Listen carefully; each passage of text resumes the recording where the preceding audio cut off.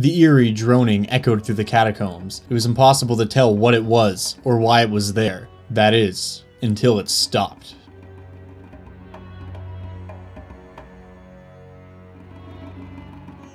Welcome to Monster of the Week. Today we are checking out the Keepers of the Dead, the Su Susurrus. Try saying that 5 times fast. We are going to talk about what they are, their unique abilities, how they behave, and some ways you can use them in your game. So, what is a Su Susurrus? A Su Susurrus is a 7-foot tall humanoid creature, which at first glance appear to be made up of many glass plates covering its hollow body. The Su Susurrus is originally printed for AD&D, but can be found as recently as 3rd edition. If you're looking for the 3rd edition version, you'll want to look in the Monster Manual 3. And despite its synthetic appearance, the Su Susurrus is actually not a construct, it is a living creature, classified under aberration. Little is known about their origin, but they are believed to come from the material plane. So as weird as they are, they're from here. But before we get too ahead of ourselves, let's take a second and talk about their name. Su Susurrus is a real word. It means a soft rustling or murmur. A whisper. The Su Susurrus in D&D gets its name on account of all the holes that cover its body. These holes pull in the air around them, and this causes a soft droning sound. This essentially is how the Su Susurrus breathes. And that droning sound they make can be heard as far as half a mile away. It also has a very peculiar effect on undead creatures. The drone song of the Su Susurrus soothes all undead creatures that hear it into a state of inaction and rest. This strange effect is referred to by many as the sleep of the dead. The affected undead cannot move, nor do they want to. In many ways, this effect is the closest an undead creature can come to being at peace. The Su Susurrus also possesses an uncanny ability to sense the presence of undead. They behave as if constantly under the effect of a detect undead spell. Due to this supernatural ability, it can also strike at incorporeal foes such as ghosts without any negatives. It also has a few other tricks up its sleeve in a fight. On account of its rigid body, the Su Susurrus is treated as having barbs. So this means that any creature that makes a melee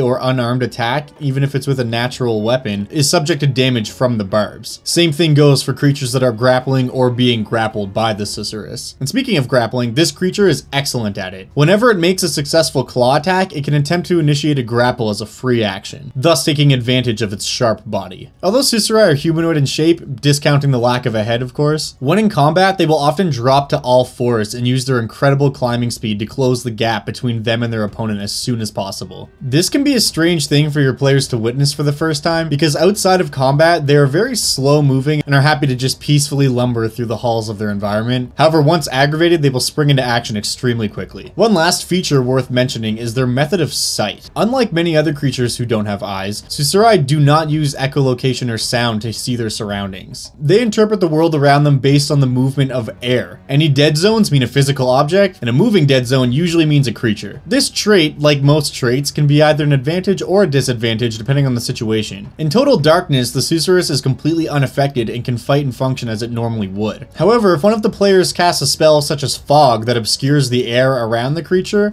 it is effectively blinded. Many players, seeing that this creature doesn't have eyes, may jump to the conclusion that it has an echolocation-like ability and sees with sound, but no matter how quiet they're being, if they're moving, the Su Susurrus can see them. So that should give you a picture of how the Su Susurrus fights and perceives the world, but let's talk a little bit about their personality. Like most living creatures, every Su Susurrus is going to be a little bit different. That said though, they are generally very peaceful and won't initiate the attack unless provoked. The exception being, of course, an undead creature. They will destroy any undead creature on sight. They communicate via their own language, which consists mostly of hollow-sounding gusts of air and vibrations of their peculiar bodies. Very few of their creatures possess even the capacity to emulate this, let alone the means. Susurri have an exceptionally long lifespan, some of them living upwards of 1,000 years. This long lifespan could be part of the reason why outside of combat they can almost seem lethargic. They are happy just to take things slow and wander through the halls of their underground homes. Overall, a Su Susurrus lives a relatively peaceful life. So I'm sure just based off of what we've talked about already, you've got some ideas brewing about how to use them in your game. Given their extraordinarily long lifespan and their ability to soothe the undead, they could make excellent guardians for an ancient tomb or crypt. A kingdom could easily have a Su Susurrus watching over a crypt of kings, or a catacomb where noble families of the realm bury their dead. That way, if anyone ever tried to defile the dead and raise them as zombies, the Su Susurrus would keep them at bay and at peace. If you cast a Su Susurrus in this role,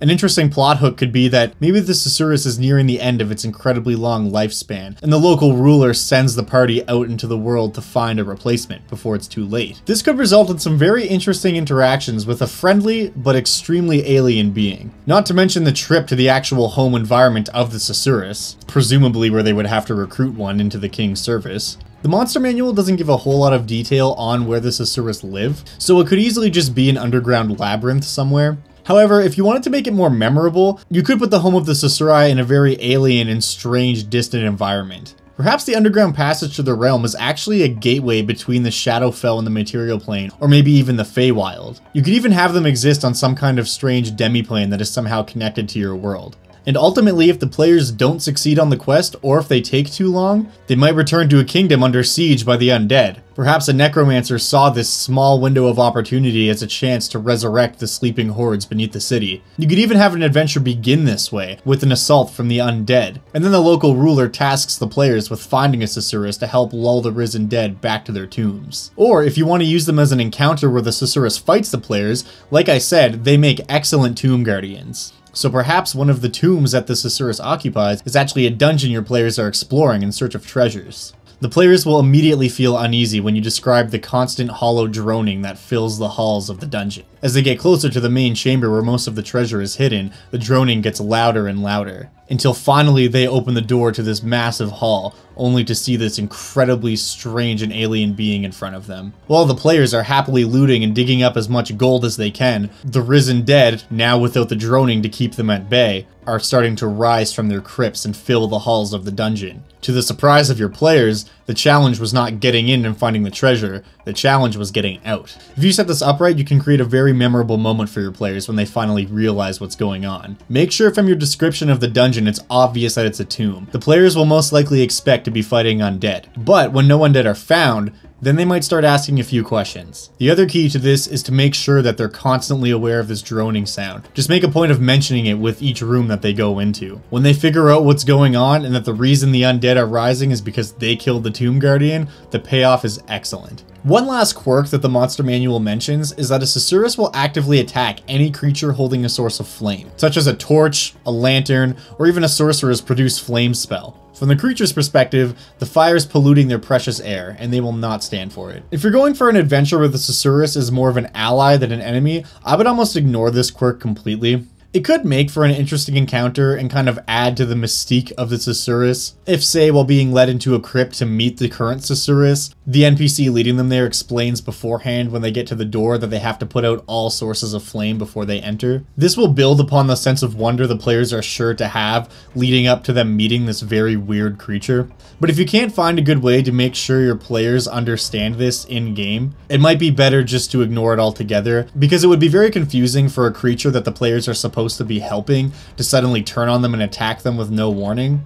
On the flip side though, if you're using a Susurrus as a tomb guardian or just an encounter, the lighting of a torch can be an excellent trigger for this otherwise docile creature to suddenly turn on the party. Well, that's all for this week. I think the Susurrus is a very unique and interesting creature, so hopefully you can find a way to use them throughout your DMing career. I'd love to hear about your experiences with these creatures or any plans that you have to use them, so please leave a comment below so we can talk about that. And if you enjoyed this video or found it helpful, please be sure to subscribe. I talk about monsters every week, and sometimes I talk about other things too. Thank you so much for watching, I really appreciate it, and I'll see you next time.